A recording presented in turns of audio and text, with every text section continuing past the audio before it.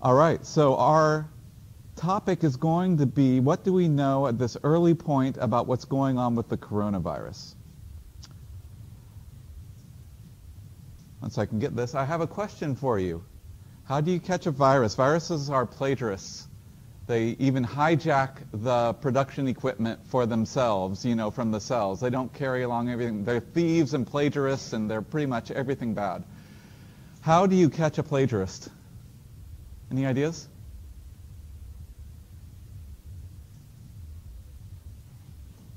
If the plagiarist has an equation that says 77 years ago, our fathers gave forth on this continent a new nation or whatever, you would say that sounds an awful lot like Abraham Lincoln. But you're not quite sure, because the same kind of words can be used by the same person to describe something very well defined, especially something scientific. So it's not just the words that's there. But what if it said 78 years ago, our fathers brought forth on this continent a new nation, And then you had a document that said that, and then somebody turns in their paper, and their paper says 78 years ago, right? You know that they got it from that rare case where there was a mistake. You actually catch a plagiarist through the mistakes, through the typos, and through the things that don't need to be reproduced but are reproduced. And so with that in mind, that holds true for viruses as well.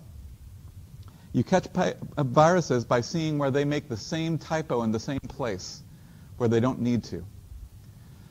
So far, I want to end up with the conclusions. I want to try to keep this as short as possible because I want to show you where you can go and you can actually take control of the situation in some small way by going up and seeing what the data is that we have. There's an open science movement that's taking all the viral genomes and putting them online.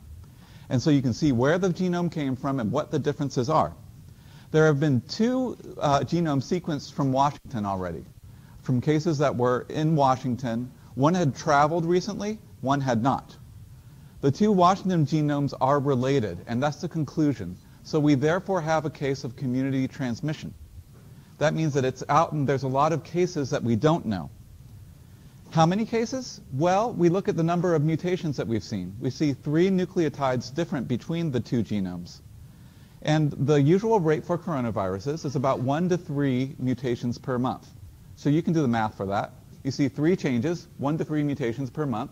So it's going to be 1 to 3 months, probably on average 2 months or 6 weeks. So that means that it's been going on for that long, and given the rate at which the virus multiplies, the best guess right now is that at the end of January, was that right? At the end of February. At the end of February, that there were at least a couple hundred of cases just in the Snohomish area that these came from. Now, of course, there's only 2 genomes, and so I want to say from the beginning, it's not a lot.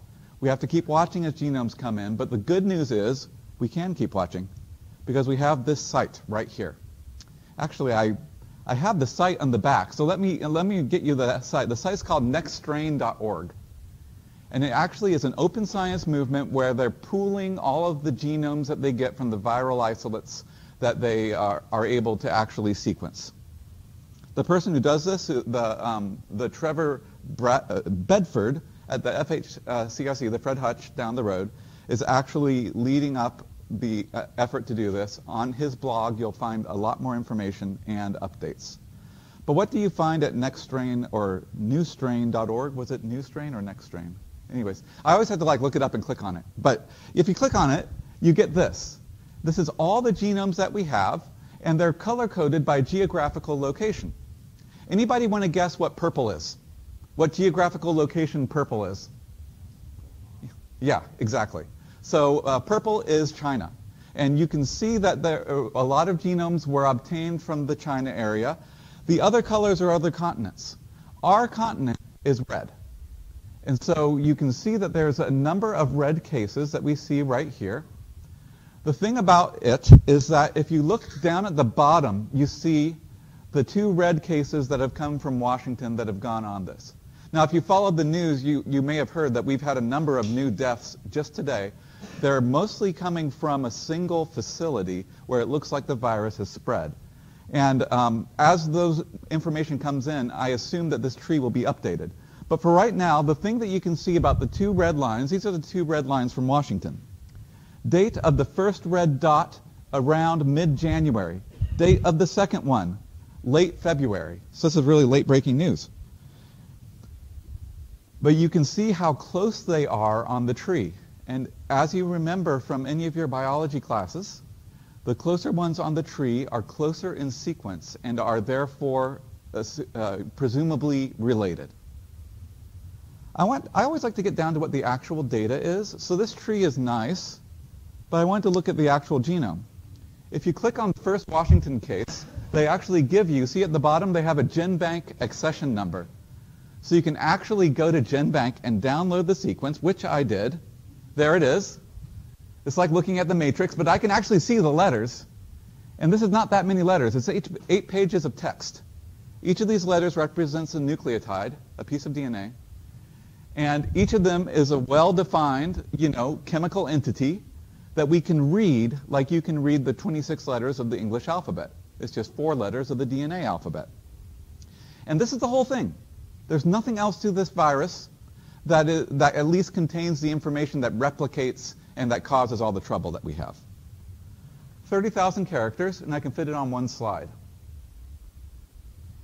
So the thing is, for each of those dots that we had on that previous slide, we have 30,000 characters.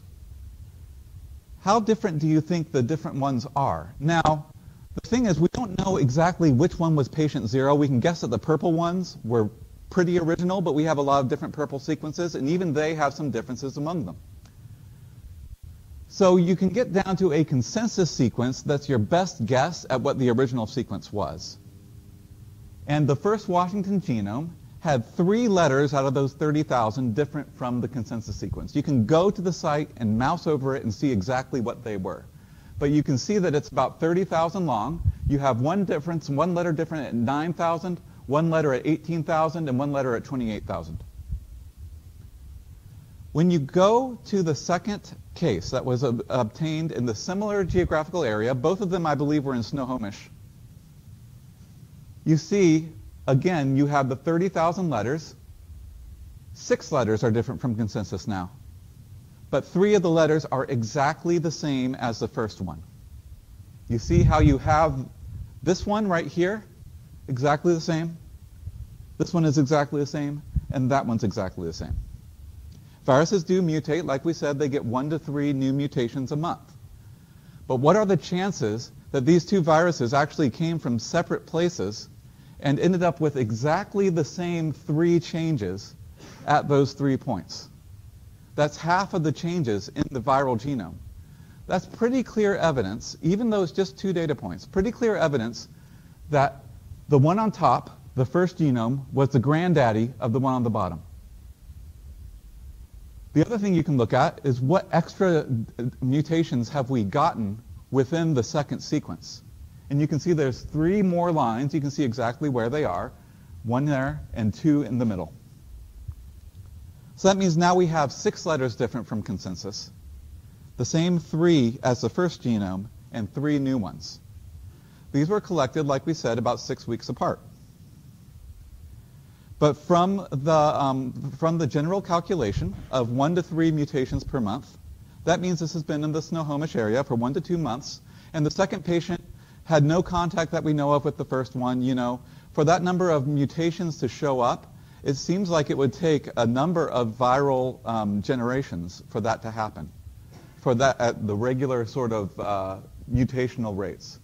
And so there's a couple hundred of cases that were in the Snohomish area at the end of the month of February.